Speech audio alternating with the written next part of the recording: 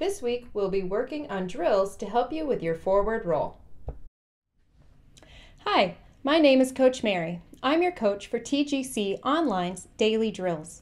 Each week we will concentrate on drills to help develop a different basic gymnastics skill. A drill is just a way to break down a bigger skill into pieces. Once you master the drills, you can put the pieces together and you'll have your skill. On this page, you can see the icons for all 4 gymnastics events: vault, bars, beam, and floor. Each group of weekly videos will show the event where you will find the featured skill.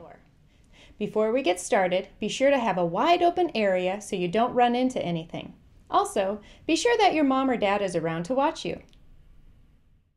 To work on forward rolls, make sure that you're on a soft area like carpet or grass or a mat if you have one. Let's take a look at a good forward roll.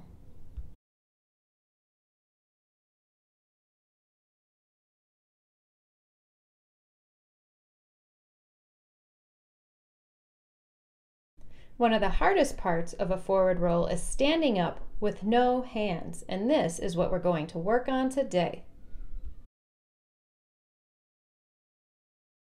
The first drill we're going to do is sitting down and standing up. So this gymnast is sitting down on a raised surface. She has her arms by her ears, and she just stands up. Practice this about 10 times so that you can get the hang of standing up and develop those muscles that it takes in your legs to stand up without using your hands. The next drill we'll do is a rock and roll to stand from a raised surface. So this you get the hang of doing the roll with your arms by your ears, staying in the tuck position, and then standing up with no hands. You can practice this 10 times too. Once you get the hang of that, you can start doing it on the floor as well.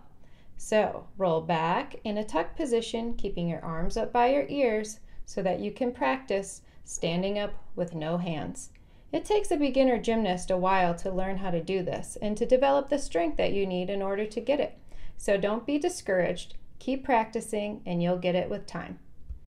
You might notice that your muscles are getting tired and sore after you practice these things. That's normal. Just keep practicing, you'll get used to it, and your muscles will get stronger. Take a look at the end of this forward roll. So the gymnast starts and rounds her back like we covered earlier, and she does her rock and roll to stand. So you can see how these drills are going to help you develop a good forward roll. All these things are important parts of a good forward roll. Thank you for joining me today. Be sure to like this video if you found it helpful. Share it with your friends. Also, hit the subscribe button so you can get notifications when the new content comes out. Be sure to join me tomorrow for more drills for your forward roll.